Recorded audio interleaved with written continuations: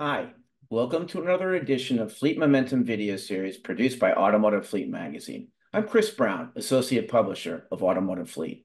This series is designed to put a spotlight on key leaders, trends, and product offerings in the fleet management industry. This episode is sponsored by and produced in partnership with GPS Trackit. Today, I'm talking to Charles Kriete, CEO of GPS Trackit. Charles and I discuss AI, but more specifically, how small to medium-sized companies that use commercial vehicles but don't necessarily have a dedicated fleet manager can employ AI tools to help them better manage their fleets.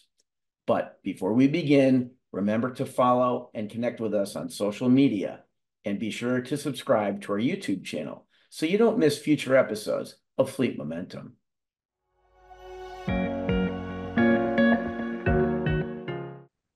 Hey, Charles, welcome to Fleet Momentum. How are you? I'm good. Thanks for having me today, Chris. I appreciate it. Hey, sure. Well, start by telling us briefly about GPS Trackit.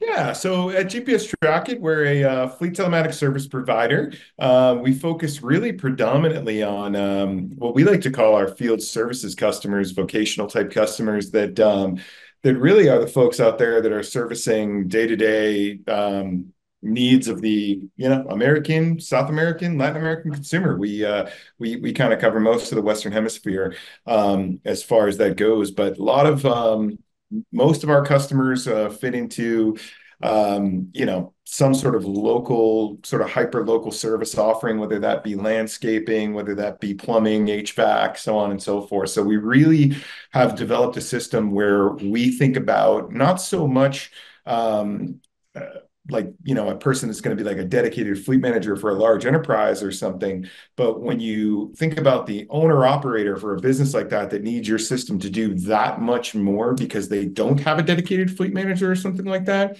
what we find is by the time we get to the fleet manager, we've got way more than they need because, focusing on that owner operator, I think gives us a unique advantage there. Yeah, and that really puts into context what we're going to talk about today, and that's AI and really how it's obviously revolutionizing telematics and the fleet industry in general. But really, we can focus on how that's going to help the companies that are running fleets that really don't have a fleet manager. I just want to ask you first, tell us how GPS Trackit has integrated AI in its fleet management software and what types of functionalities does it enhance? Yeah, that's a great question. So again, by focusing on that owner operator, we look to offload a lot of things. So a lot of our AI tools have been designed based on feedback from the owner operator customer. So, for example, it would be common for us to say, if you're a gentleman owns a moving company or something like that, and you want to make sure that your drivers are driving responsibly.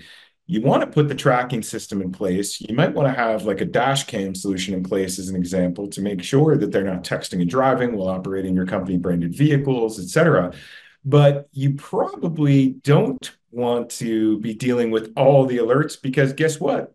People do that, right? So if you're getting those alerts and then the coaching kind of falls on you as the owner operator of the business, that's not a good solution. That's what most of our competitors do. We've taken a different sort of approach where we've said, hey, we're going to use elements of what's available to us in AI programming right now. And we're going to focus on giving a product at the edge that can do that sort of driver coaching. So for example, we've got that intelligent AI built into like our dash cam solution where it's going to give that coaching in real time via an audio and visual cue on the camera itself in the cab itself. So that the owner operator is responsible for going on to their app on their mobile device or their desktop later, looking at all the alerts and coming back to the driver and doing that.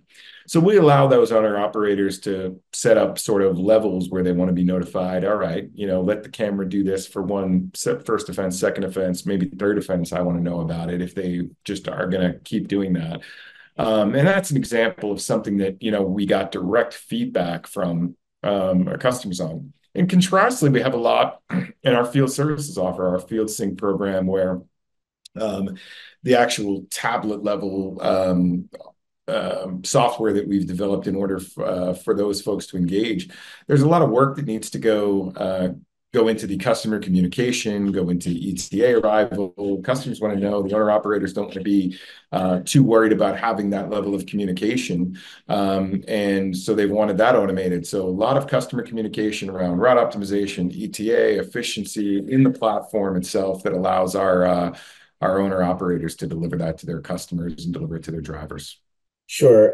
You brought up vid fleet and field sync, and we're touching on it, but can you go even further just to talk about the operational efficiencies that GPS Trackit's clients have experienced really after they've implemented these AI-driven solutions? Yeah, no, it's a great question. I mean, I think, it's kind of twofold. When you talk about the operational efficiencies, you really have to talk about it both from the owner operator perspective and then from the enterprise fleet customer's perspective, right? Because it's two very different conversations. The owner operator, they want all that capability. They want the camera doing more. They want field sync doing more. They want to offload as much of the communication as they can because candidly, they're busy and they want to worry about whatever their job is, whether that's HVAC or plumbing or landscaping, moving, whatever that may be, they want to worry about that. They want to worry about delivering that good experience to their customer and those services to their customer. They don't want to worry about the management of their fleet. So they're looking for all that. And I think we've designed our systems in such a way. Contrastly, to alleviate that, contrastly, when we're talking to fleet managers, sometimes we have sort of the different conversation around operational efficiencies, which is a lot of fleet managers can get nervous about us sort of automating the job, right? I think it's natural. We've got this fear of AI coming and replacing jobs right now. And for that, we always have the same conversation. I've had this same conversation inside GPS Trackit with my own people and own employees. And we have it with our customers too, which is we always reference something. It's a really fascinating thing with new technologies called Jevons paradox. And this came about during the time of the Industrial Revolution, where people were amping up coal, and this, fairly brilliant guy with the last name Jevon, I cannot recall his first name, realized that not only was the efficiencies gained in coal production and coal utilization, not only did it actually drive increases to the actual overall, like everyone thought they were going to lose their jobs, and because the efficiency of coal usage was going up so dramatically, they thought coal miners were going to be out of work and so on and so forth. But because of the efficiencies gained in that, we actually created far more jobs as a result. So yes, we are going to change jobs in fleet. We are already changing jobs in fleet, but we are going to create more jobs inadvertently as a result of being more efficient with these tasks. And that's what Jevons paradox teaches us. And that's what is, I feel like, are incumbent upon us to make sure we educate the enterprise fleet customer on that as well. Yeah, and so all right, this leads perfectly right into the next question. I mean, in terms of like efficiencies and jobs and everything, generative AI. I mean, that's what on everyone's lips right now. How do you think that's going to change the industry in a broad sense? Yeah, so it's already changing the industry in a broad sense. I mean, we are users of the current version of generative AI, which I wouldn't really say is pure generative AI. So it depends on what lens we're looking in the time frame on. But I think let me answer it in the short term. With the longer term lens, it gets far more complex, and you start to get into the autonomous vehicles and all that on a longer term lens. But in the next 12 to 24 months, as we see advancements happening here, I think really what we're focused on is, again, we're looking to that owner operator customer and saying, what can we do to offload? So we do a lot of this today. We've talked about a few things related to vid fleet and field sync, customer communication, driver communications. We're doing a lot of that in AI in our current setup, but we want to take that a step further and really get to more of an automated fleet manager type role. So for the owner operator, we feel we can get our software to the place where it's as though they have a full-time fleet manager. And that's our focus right now on the 12 to 24 month lens of, from a generative AI perspective. Certainly the future of our industry gets very exciting when you look into full autonomy on the vehicles, and all that is at the backbone of generative AI. But with the shorter term lens, we look into prediction, better efficiencies, and full-on fleet manager type function in our platform that we think we can deliver in the next 24 months. Well, you really grabbed my last question. Let me do that from the top. Charles, you really kind of already answered my last question, but I'll give you an opportunity for some final thoughts on generative AI, AI in general, and how the future is going to be changed with AI.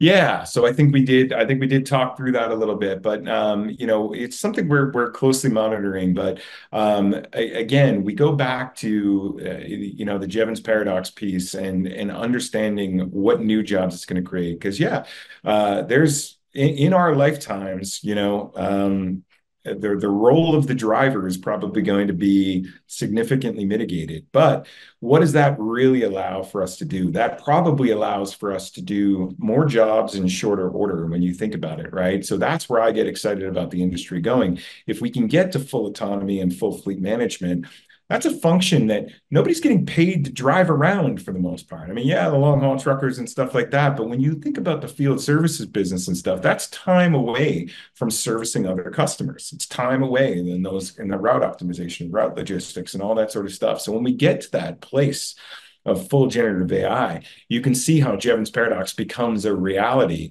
and we get far more efficient in just our ability to do what our core competency is, whatever that field service offering may be, that's not going to be automated anytime by AI. So that's where we get excited, and that's what we view our role in is how do we get us to that point. Well, hey, if we're running 3 shifts, we got to have folks, you know, working on those 3 shifts too. To your point about Jevons paradox, that's really true. Yeah. Well, hey, listen, Charles, really excited about the future, and thanks for sharing your vision of it today at Fleet Momentum. Appreciate the time. Always a pleasure, Chris. All right.